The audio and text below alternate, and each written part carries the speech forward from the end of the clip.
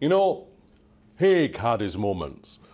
The loudest human voice I ever heard. You know, you could hear that voice cut through the din of 1,000 Prime Minister's questions, booming out.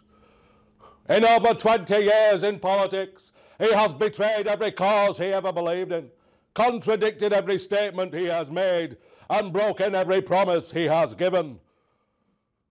Well, at least it was something we could agree on. But I always knew that Haig was a no-hoper. Being a baldy, him and that other baldy, Ian Duncan Baldy Smith, you remember him?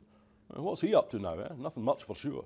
Him and Haig, did you ever hear about them in the papers? No, I mean, who wants to see a baldy on the front page? It's golden rule number 2. The people will not vote for baldies. Instead of the old Tories, it was the new Conservative and baldy political suicide party. Oh no, don't laugh. Glory days broken to pieces. The Tories had no leader, and the people saw that. The world was Tony's, our oyster.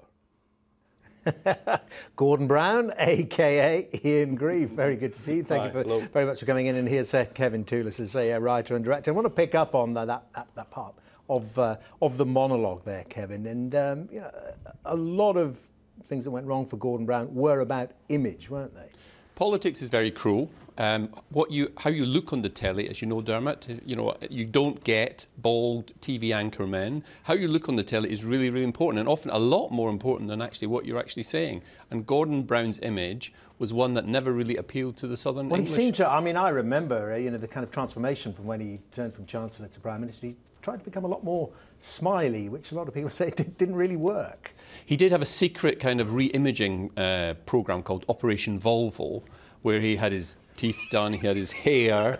They really spent an awful long time reshaping him into somebody who was more acceptable to what we call Southland. That's really the southern middle classes. But basically, they never wanted to invite a dodgy Scots bloke with a jowly neck to the family barbecue or vote for him at the next general election.